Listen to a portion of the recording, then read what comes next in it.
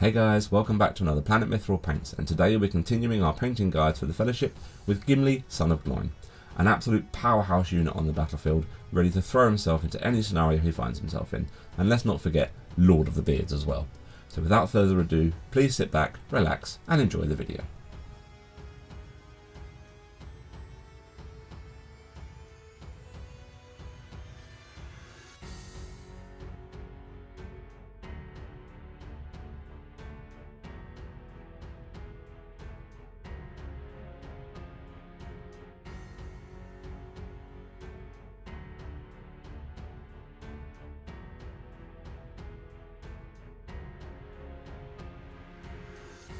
Start by base coating Gimli's face within the helm with Bugman's Glow.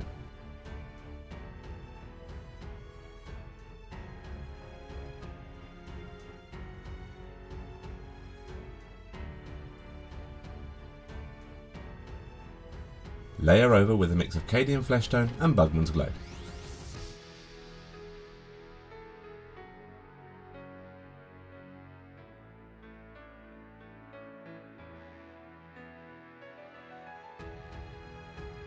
Once the wash is dried, layer over again with the previous mix, leaving the Reichland flesh shade showing in the recesses.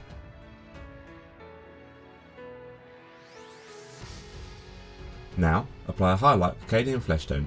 Keep a good point to your brush here to stay accurate, as the surface area is really quite small and tucked away.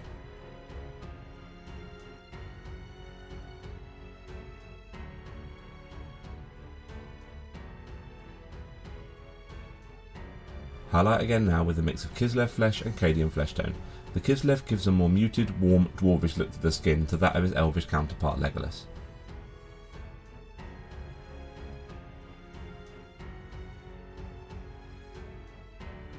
Finally, apply a pinpoint dot highlight of pure Kislev flesh. You can then pick out the eyes with Abaddon Black and Pallid Witch flesh.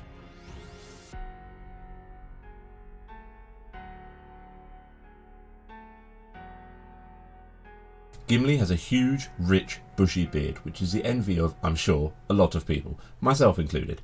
To represent the subtle ginger red tones that shine through, we're going to be using some different hued browns which will subtly let the undertones of his facial hair shine through, whilst maintaining a natural look to the overall beard. To start off, base coat his beard, any braids and the braid down his back with a mix of Doomball brown and Rhinox hide.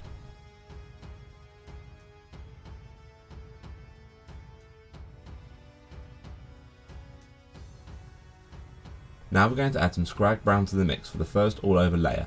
The slight orangey pigment to Scrag will blend nicely with the rich undertones of the Doomball and the Rhinox and help give the facial hair that characteristic dwarvish look of Gimli from the films.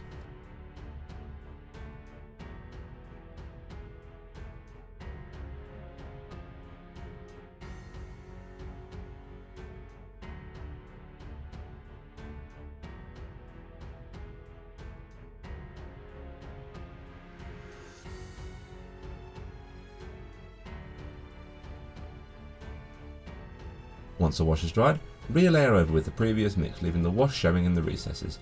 Now you want to start separating out the larger areas of hair and creating definition between the various areas of hair, including the moustache, bulk of the beard, braids and ponytail down his back.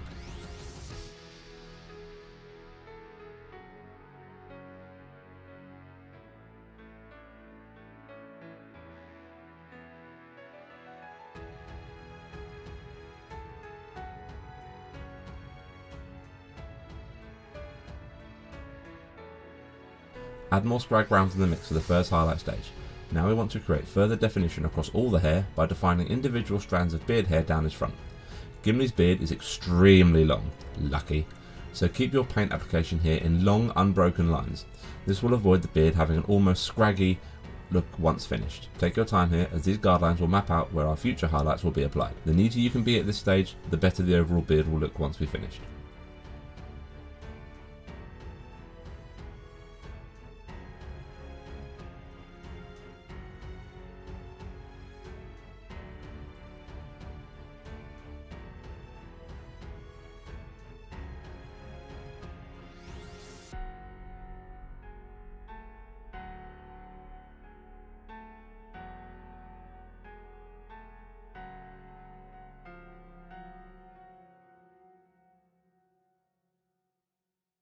Add more Scrag brown to the mix for the next highlight stage. Make sure we're adding this in gradual increments as we want to avoid the overall beard becoming luminous orange and unnatural looking. Apply this in finer lines down the length of all the hair to further define the guidelines we put in place from the previous layering stage.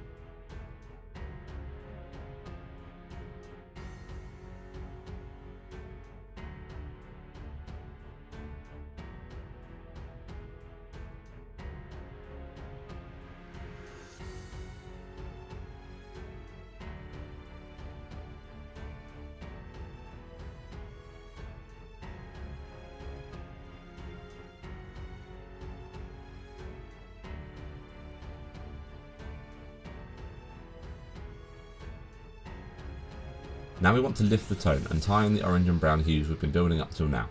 Apply a highlight by adding in Tuskor fur to the previous mix. Start to focus this on the most prominent areas of hair to create a sense of natural flow and depth. Keep a fine tip and not overloading your brush here will be key in getting these highlights in the places you want them.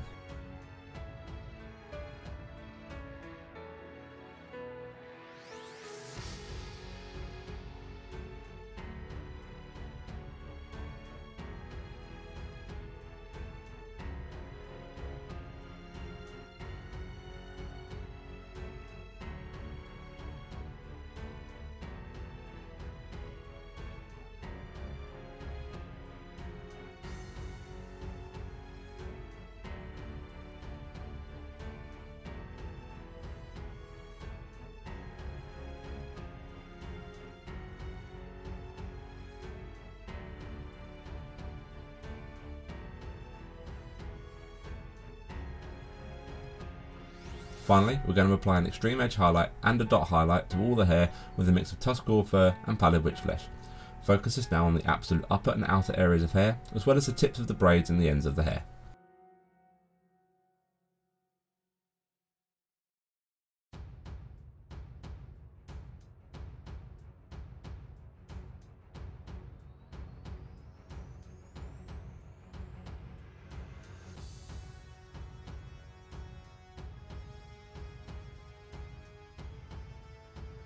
Now we're going to move on to the most prominent feature of Gimli, the rich, deep red tunic he sports throughout the films.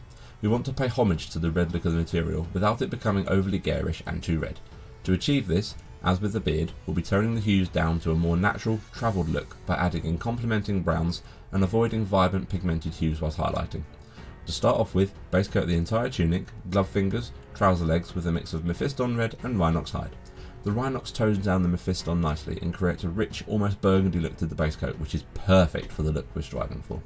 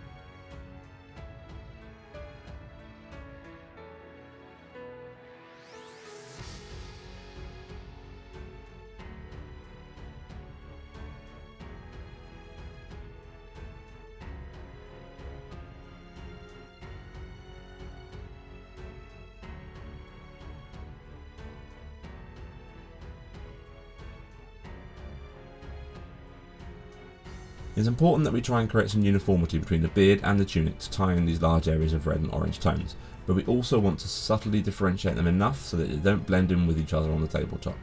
To achieve this, add some scrag brown to the previous Mephiston Rhinox mix and apply an all layer over layer to the tunic.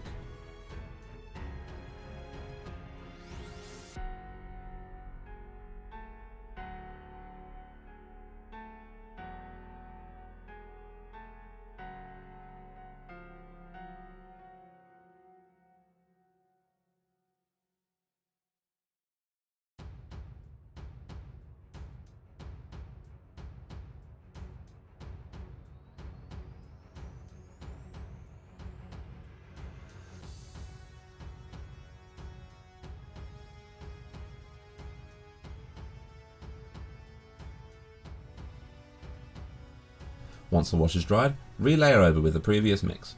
With this layer, start blocking out the larger areas of material, leaving the Carroburg crimson showing in the recesses to provide shading and depth to the inner recessed areas of fabric. At this point, you can also separate the individual fingers gripping his trusty axe. The Carroburg will help accentuate the richness of the red that we want to help it stand apart from the facial hair.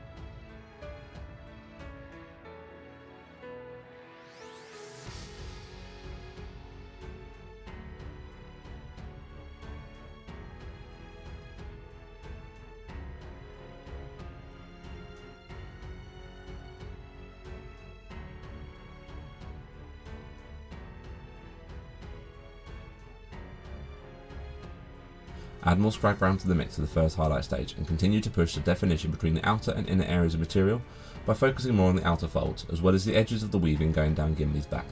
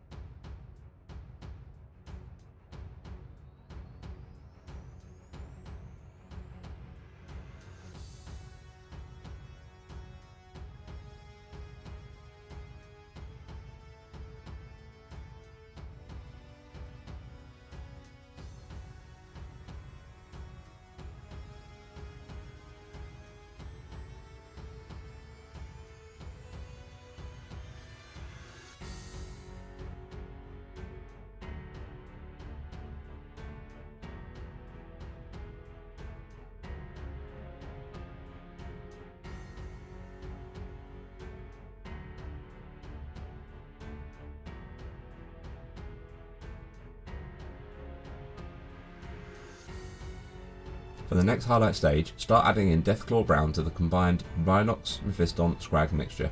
Concentrate now on defining the look of Gimli's tunic by focusing on the upper folds of material. The Deathclaw now lifts the overall pigmentation of the mix, accentuating the hues of the vibrancy of the Mephiston and complementing the richness of both the Scrag and the Rhinox to give a very natural transition between the darker and lighter areas of material. There are some areas of the tunic that are rather flat, just like the lower half of Legolas' tunic, so creating natural definition here can be tricky. Take your time and examine exactly where you want to apply these in order to get the application you're happy with.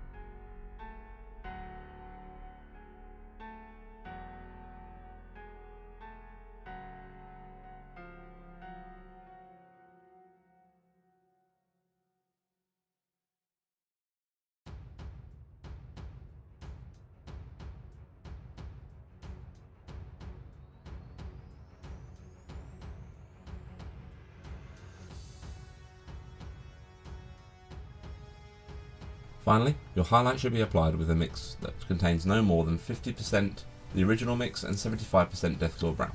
This will avoid the mixture edging into an overly orange territory. Apply this in an extreme edge highlights on the absolute outer areas of material where the light will be hitting more prominently, as well as down the knuckle joints to create definition across the fingers.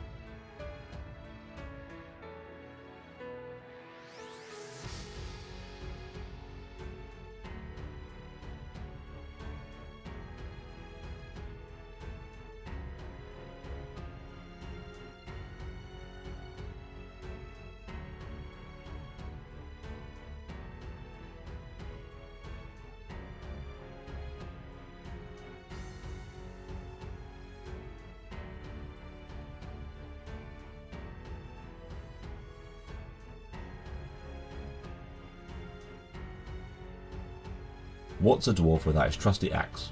Or axes? Gimli is a model that has an awful lot of red and brown tones to him, so it's crucial we create differentiation between these areas. We're going to be base coating all the axe shafts with a mix of Wazdakka red and Rhinox hide. There are 3 in total across the model, the double-headed one in his hands and 2 hanging down one either side of him. Finally, apply an edge highlight down the edges of all the axe shafts with pure Wazdakka red.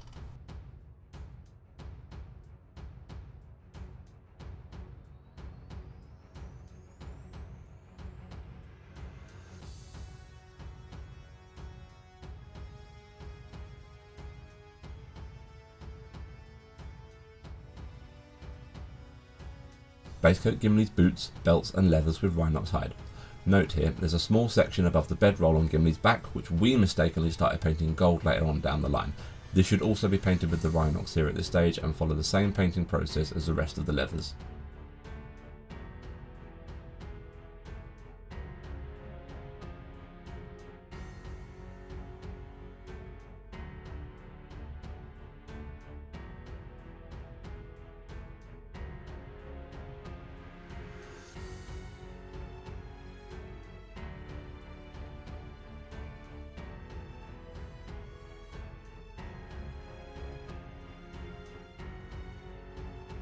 Apply a layer with a mix of Rhinox hide and Gawthor brown.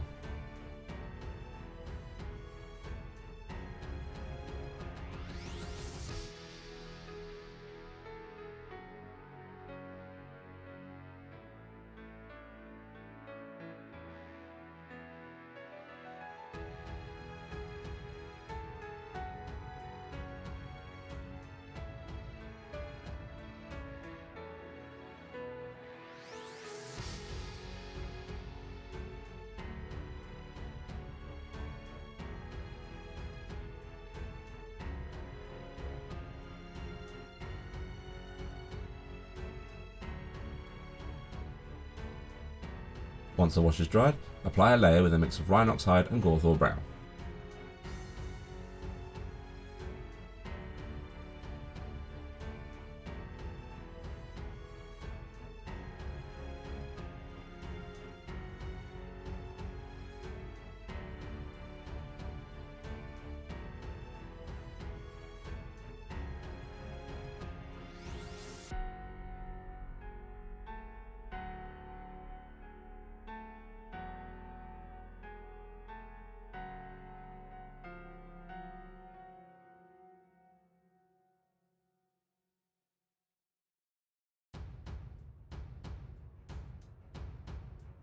Apply an edge highlight across the boots, edges of the belts and straps and the other leather sections with pure Gawthor brown. This helps give the leathers a more worn, aged look in comparison to the richer browns we could use for these stages.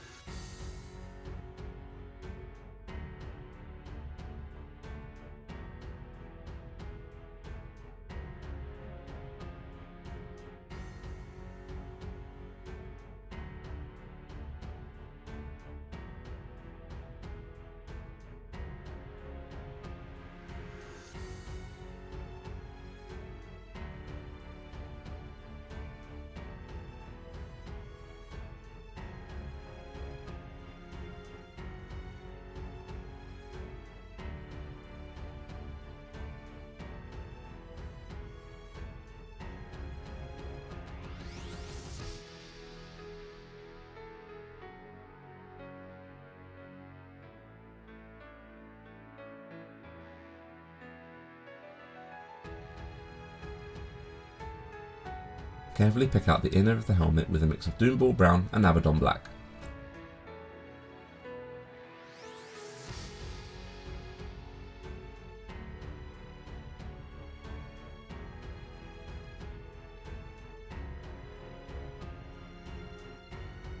Layer over by adding Deathclaw brown to the mix.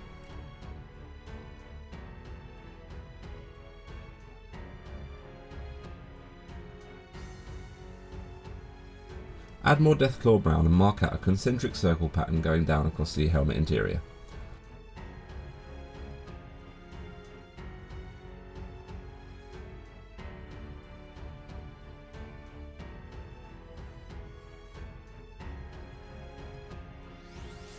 Finally, highlight this pattern with pure Deathclaw brown.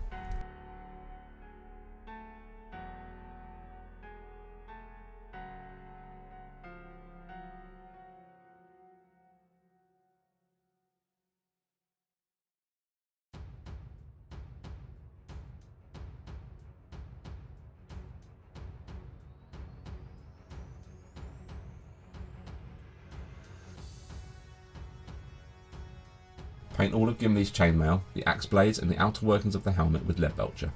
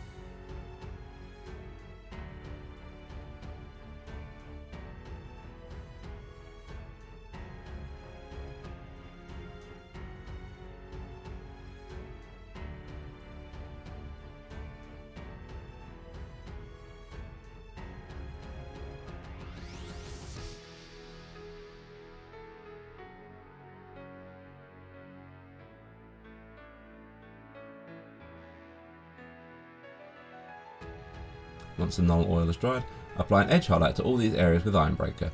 With the back of the helmet, apply a dot highlight on the edges of the plating to give an authentic look to the scale. Once this is done, carefully trace a thin line with Abaddon black along the inner headband of the helmet, leaving the Ironbreaker showing on the edges either side. We'll be painting this gold in a mo.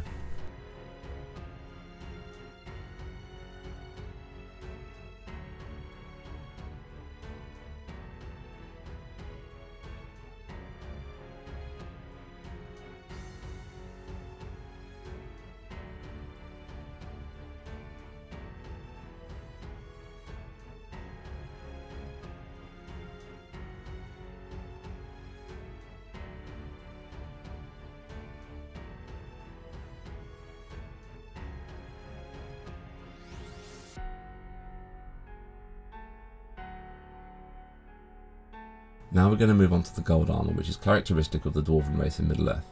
Base coat of the inner axe fixture, the beard braids, inner area of the headband and the emblem on the front, and the upper arm armour with Balthazar gold. This is a very rich, vibrant gold, which will contrast nicely with the more muted tones we use currently. They're dwarfs after all, they do love their gold.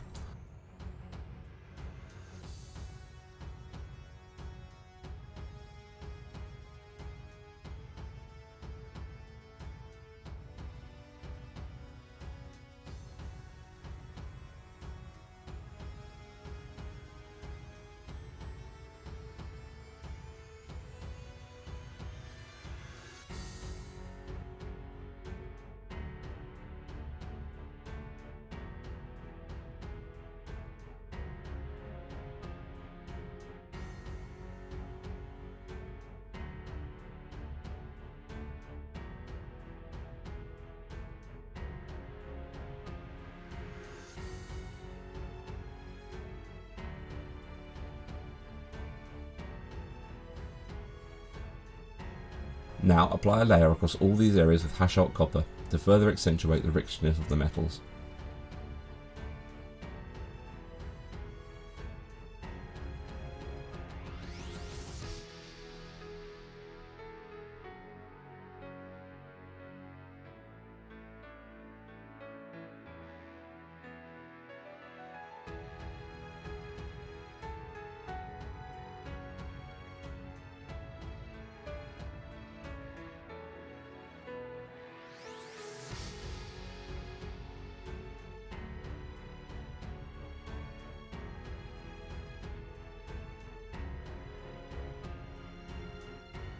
Once both washes have dried, edge highlight all the gold with Sycorax bronze. This will help lift the upper areas to best show where the light is hitting off Gimli's gold plating. With the upper arm armour, you can start to draw a slight pattern along the flat side to represent the segmented plating he sports up there. This however is purely optional and you can get away with just a simple edge highlight instead.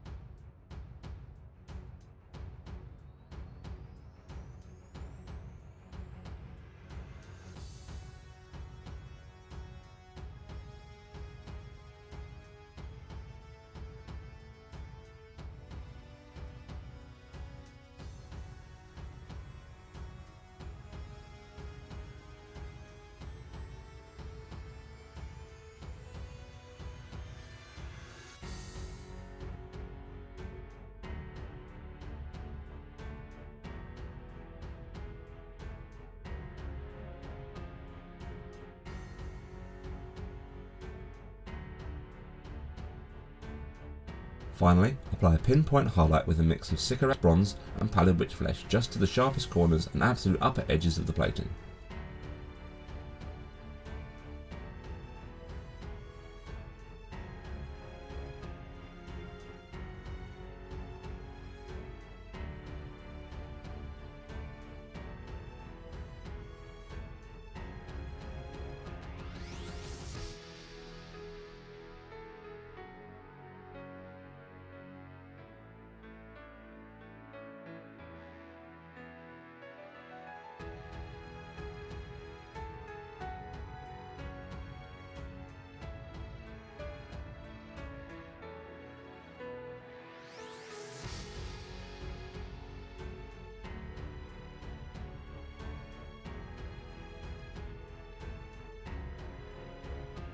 You can paint the bulk of the axe head now with Castellax bronze.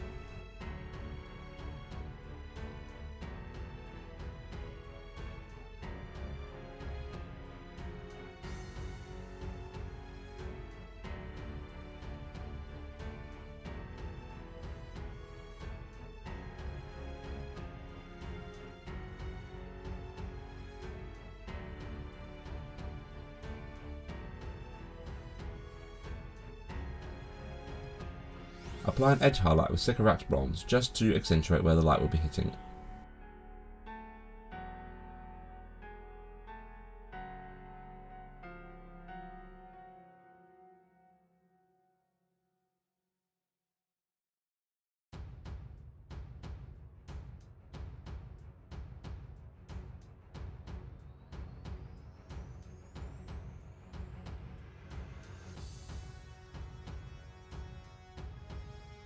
Paint the bedroll with Dark Reaper.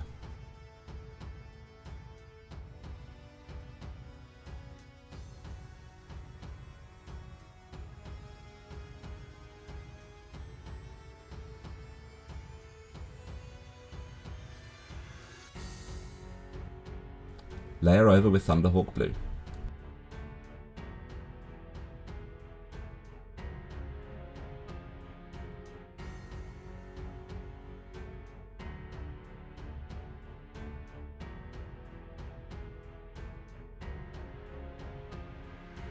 Finally, edge highlight with Fenrisian Grey.